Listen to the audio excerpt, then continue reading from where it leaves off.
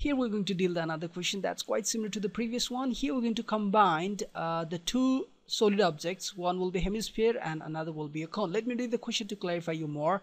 A toy is in the form of cone of radius 3.5 centimeter. Okay, a cone of radius 3.5 centimeter. Cool. Mounted on an hemisphere. Wow, that is over the hemisphere of the same radius. Wow, of the same radius. So it's better to make the picture. The total height of the toy is 15.5 centimeters. So combination of these both makes the total height of 15.5 centimeters. So find the total surface area of the toy. So let me picturize it as I told you. Once you understand the question, now we understand the question, very easy to make the picture. So let's do the second step. First is understanding. We understand it. Go for the next one, picturizing. So let's picturize this, all right? So the question is saying, the cone is mounted over a hemisphere. So at the bottom we have a hemisphere. All right, let's say this is my hemisphere, all right? And a cone is mounted over it. So I'm just trying to draw a cone over it. Okay. Let's say this cone is mounted over this hemisphere. Okay, now the question is saying the cone is having the radius of 3.5 centimeters. So the radius of the cone is 3.5 centimeter. And the hemisphere of the same radius, and the hemisphere is also having the same radius. It means this is the common radius for both, same radius for the cone as well as the hemisphere. So if this is 3.5 centimeter, then definitely you can say that this is also 3.5 centimeter. Yes, this is also 3.5 centimeter. All right, and 100% you can say that this will be also 3.5 centimeter. Because why, you know? If this is 3.5 centimeter, this is 3.5 centimeter. So the total diameter of the cone, total diameter of the hemisphere, then total diameter of the hemisphere is going to be 3.5 plus 3.57 centimeter. So if I'm going to draw just another hemisphere over it, just the another part of the hemisphere, then if this is 3.5, then this will be also 3.5. So then only I will get the total 7 centimeter. All right. I mean, you understand it, you know, this is 3.5 centimeter.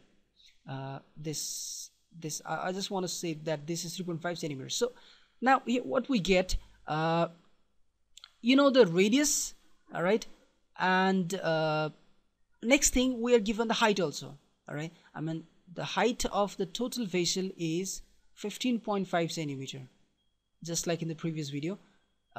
So from here, what is the reason behind I found out that this is 3.5 centimeter, that so that you can easily find out the height of this cone. You know, the total is 15.5, this is 3.5, so this must be how much? Yes, 12 centimeter. All right, then only, you know, from here to here, then only this is 12 and plus 3.5, that's going to be 15.5. so the height of the cone we get as a 12 centimeter. So if you know now the height, next thing easily you can find out is the slant height, that we generally most of the time we represent by L. All right, so what is now L? So L is always, you know, by using the Pythagorean theorem, you'll get under root r square plus h square. All right, you can find out now L, you know, actually see, this is right angle, and square of the hypotenuse is here, L square will be the sum of the square of the base, that's r square, plus the height. All right, plus height square. Okay, this is our h, this is our r. So in that way, L is under root r square plus h square. So what is the radius? Radius is 3.5. So square of 3.5 square, and height is how much? 12. So square of 12. Okay, so 3.5 I'm doing 7 over 2 square, and 12 square, that's 144, and that's going to be 49 over 4 plus 144. All right, and now it's 49 plus 144 times 4. Let me do with calculator faster. Into 4, that's going to be 576. All right, 576 divided by 4, and you know what is 49 plus 576? The square of 25, 625 plus 49. I'm doing with the help of the calculator. Well, 625 divided by 4, and you know 625 is the square of 25, and 4 is the square of 2. So our slanted length, slanted height is going to be 25 by 2. That's 12.5 centimeter. So here we get one more thing. None. This now length is 12.5 centimeter.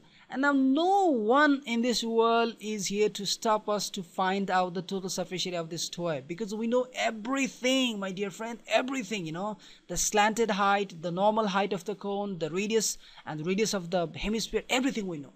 So the third step is now use appropriate formula. Actually, we used already the appropriate formula here. The third step we had already begin. So the next thing we need to do is writing our answer. Total surface area of the toy, that is surface area of the cone, that will be a curved surface area, keep in mind, and the curved surface area of the hemisphere, because this is not visible, though it is looking it's visible to you, but it's not visible. All right, so the total surface area of the facial will be equals to the curved surface area of cone plus curved surface area of hemisphere, and that's equals to curved surface area of cone. We know, everybody, you should know the formula, right? You must know the formula before starting the mensuration. I'm telling you, I think since many videos, you must remember all the formula of mensuration. All right, and curved surface area of hemisphere, that's 2 pi r square. So here I can take the common pi, and now pi r I can take common. All right, pi r, then it will be left with L plus 2r.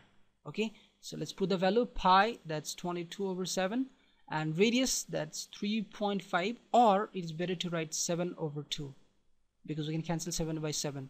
And length, slanted length, that's 12.5, or you can say 25 by 2 plus 2r, 2 times r is our 7 over 2. All right, so let's go further.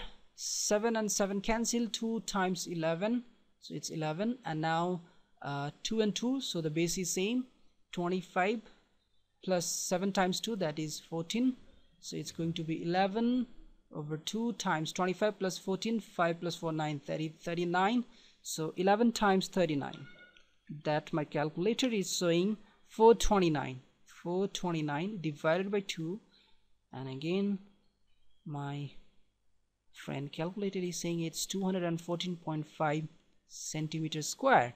So 214.5 centimeters square, we got the area of the facial. Hey, all right, like this we need to solve it.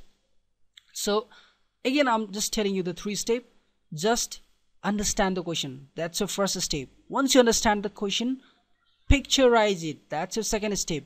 And the third step is use the appropriate formula, all right, and get the answer, get the solution. That's it. That's the 3 steps to find any type of the solution of any type of the question. All right, 3 or 4 steps, whatever you say. Use the appropriate formula for finding unknown values, and then finally put the formula to find the question's answer. Anyways, you know, I hope you understand it. And if there is any more confusion or anything you need to ask me about this, then please feel free to comment below this video. I'll definitely reply back. And don't forget to subscribe to the channel and hit the like button. Bye bye.